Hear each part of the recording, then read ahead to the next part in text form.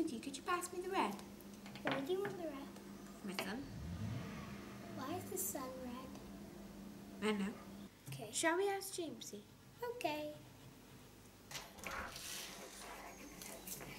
What was it you wanted, guys? Why is the sun red? At sunset? Yeah.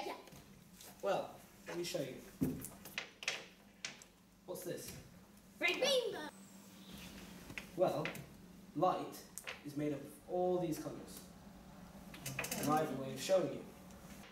Let's go outside. So guys, you know how white light is made up of loads of different colours? Well, this prism shows all those different colours of the white light. In order to understand why the sun appears to be red in the evening, we must understand the properties of light. Each colour of light has a different wavelength and frequency. Light waves make distinctive patterns as they travel through space. Wavelength. Each wave has a certain shape and length. The distance between peaks is called wavelength. Frequency. Frequency describes the number of waves that pass a fixed place in a given amount of time. Each light colour has a different wavelength and frequency. Yellow, orange and red have a longer wavelength and lower frequency and energy than blue or green. Light travels through space and reaches the Earth through our atmosphere.